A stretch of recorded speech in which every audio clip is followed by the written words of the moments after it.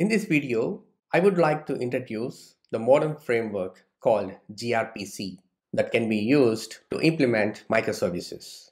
Before getting to know what is gRPC, let us discuss about what is happening with microservices at present.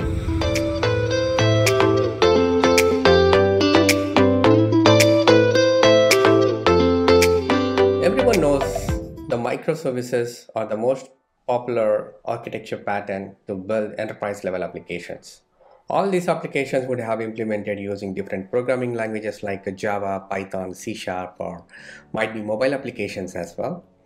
And they want to communicate with each other. There should be some definitions of data format to exchange the data. And also each and every application must have the API to communicate with. But to implement these REST APIs, there are a lot of things that needs to be considered. Implementing REST APIs involved in a lot of things. Data model definition like JSON or XML, so which data format we have to choose, or the endpoints of the API, so how the endpoint should look like, so what is the pattern that we need to follow, and also API version. So if you implement the API, it might be upgraded to next version, so how to manage the versions of API. That's also another difficulty. And error handling, so you should handle the errors that occurs when accessing any API, the performance of the API, and scalability of the API. So all these factors are very difficult to implement, and even to load balance the request that is received by any API.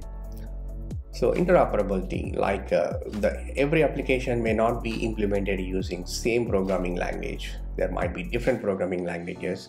Every application have their own API. So how come they manage the communication between them? So that is interoperability. And which programming language we have to use to implement specific API and which framework. So all these things are very critical while implementing an API for any application.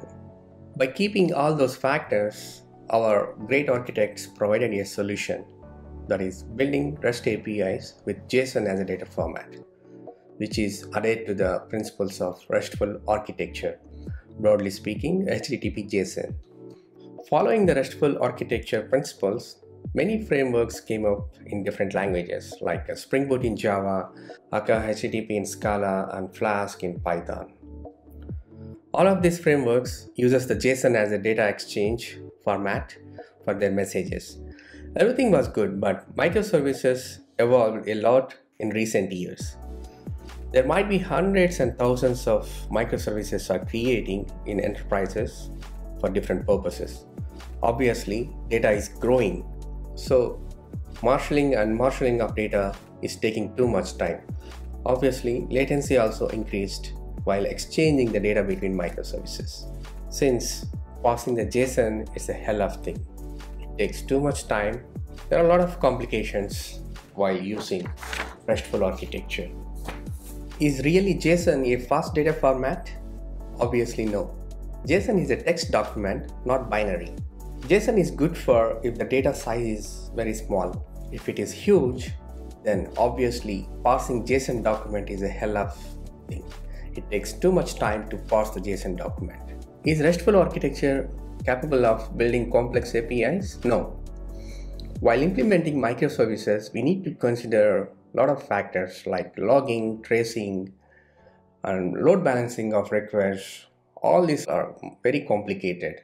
And also defining service and service implementation is a time-consuming process. Definitely, RESTful architecture doesn't provide the capabilities to build microservices or RESTful APIs. So it's a very complex thing.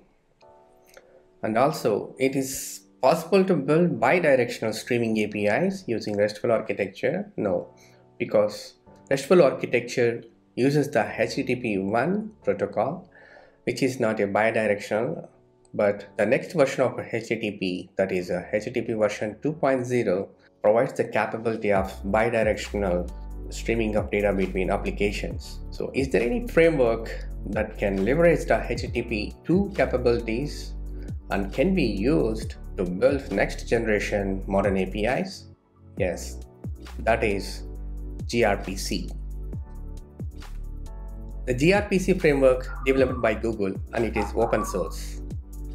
Google used this framework for all their backend applications. It enables you to define request and response with remote procedure call, that is RPC, and handles rest of everything for you. Uses HTTP 2 version so that it allows all HTTP semantics and HTTP 2 capabilities as well, particularly bi-directional streaming of data.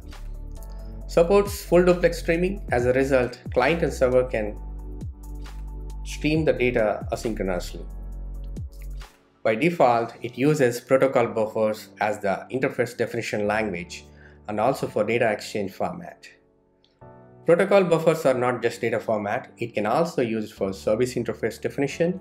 gRPC uses protobufs for both service and payload message definition. If you don't know what is protocol buffers, I have made a video recently. You can click on the link showing above so that you will get to know more about protocol buffers. Why gRPC? Why we have to use gRPC? There are a lot of other frameworks we can use to implement microservices. Why we need to choose gRPC? Because of it's a high performance and efficient way of developing microservices, and the application developed using gRPC framework that can run on any environment, and it pluggable support for load balancing, health, trace, and authentication. And also the simple service definition with the protocol buffers.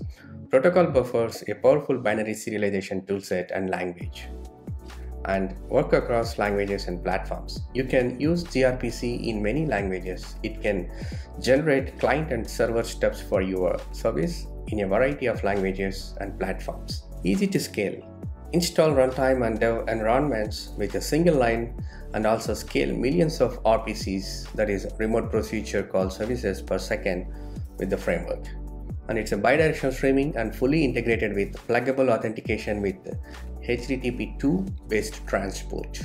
What is remote procedure call? We came to know that gRPC uses remote procedure call concept. What is RPC? Is it a new concept? No, it's a very old concept. If you have worked on Java applications around 10 years back, you might have read about or worked on RMI, remote method invocation in Java. Of course, if you're a computer science graduate, you might have read about this in your Java book. Actually, it's a technique constructing distributed client-server based applications, and it is conventional local procedure calling, so that called procedure no need to exist in the same address space as the calling procedure. The two processes may be on the same system or maybe on the different systems, but with a network connecting both of them. For example, we can say like this. Let us assume that there is two programs, client program and server program. Once the server is up and running, it might be waiting for the request from the client application. Once the client application comes up and it calls the procedure on the stub of the server, it looks like the client is making a call to the method locally, but the request will be passed to the server program via the network, and meanwhile the client will be waiting for the response from the server. So server executes the procedure and sends the response back to the client. Client receives the response and does the rest of the process, and might be it may send another request to the server. So server will be waiting for the request from the client. This is the basic concept of a remote procedure call, how it works. That's it, guys. Hope you got the better understanding of what is gRPC and what is a remote procedure call. As part of this series, I want to make some more videos on how we can implement microservices using gRPC framework.